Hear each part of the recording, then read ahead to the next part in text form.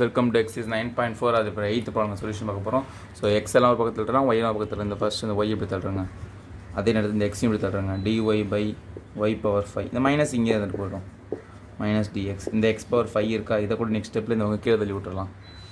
dy by y power 5 is equal to minus dx by x power 5. So y எல்லாம் ஒரு பக்கம் X பக்கம் வந்துருச்சா.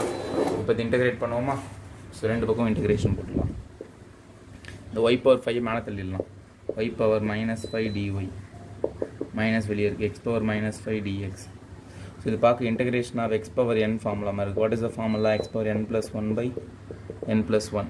So y power minus 5 plus 1 by minus 5 plus 1 minus of x power minus 5 plus 1 by minus 5 plus 1. So finally plus c. இதை simplify பண்ணால் y power minus 4 by minus 4 is equal to இதை பண்ணால் minus of X power minus 4 by minus 4. இந்த minus minus cancel plus C. கரெக்டா? So இப்போது இந்த minus மேலே தள்ளினீங்கன்னா minus Y power minus 4 by 4 is equal to X power minus 4 by 4 plus C. So next ஸ்டெப்பில் என்ன பண்ணலாம், இந்த மைனஸ் டேர்மை இப்படி தள்ளி விட்டுடலாம். ஸோ என்ன ஆகும்னா X power minus 4 by 4 plus y power minus 4 by 4. இந்த என்டையர் டேர்ம் இப்படி தள்ளுறேன். ஓகே, பாசிட்டிவ் ஆகிடும். ப்ளஸ் சி, இந்த ப்ளஸ் சி மட்டும் இங்கே இருக்குது. ஓகேவா? இல்லைனா இந்த என்டையர் டேர்ம் இப்படி தள்ளிட்டு இந்த சி எப்படி தள்ளுறலாம். So minus C is equal to 0. Okay, இந்த சி எப்படி தள்ளுற மைனஸ் சின்றது இந்த டேர்ம் இப்படி போகுது ப்ளஸில். ஓகே, இப்போ இந்த 4 எல்சிஎம் எடுத்தால் கீழே minus C is equal to X power minus 4 plus Y power minus 4 by 4. இந்த 4 எப்படி தள்ளினா minus 4c is equal to x power minus 4 plus y power minus 4. நீங்கள் இப்படியே என்ன கேட்டால் ஆன்சரை விட்டுடலாம்.